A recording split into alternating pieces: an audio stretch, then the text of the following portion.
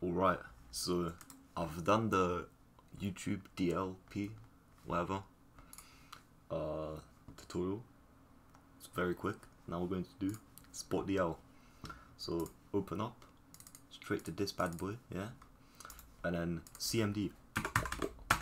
Alright, yeah, and then pip install spotdl. Bam. You do this one, and it does the thing. And I already have it downloaded, but I will download it for you. Then we'll get this folder here.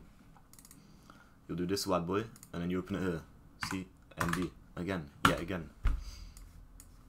Now you have the thing. Spotdl download,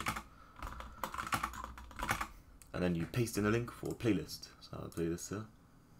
Copy link, and then paste it in, and then press enter. No work.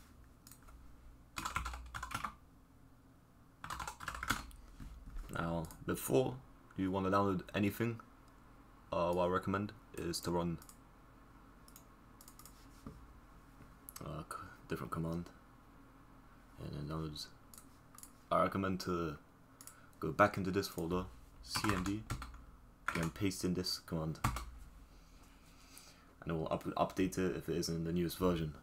There's also a command which lets you check if you already have the latest version. This one, check for updates, and then it will tell you if it's the newest one. Yeah, that's pretty much it, mate. It already downloads it in MP3.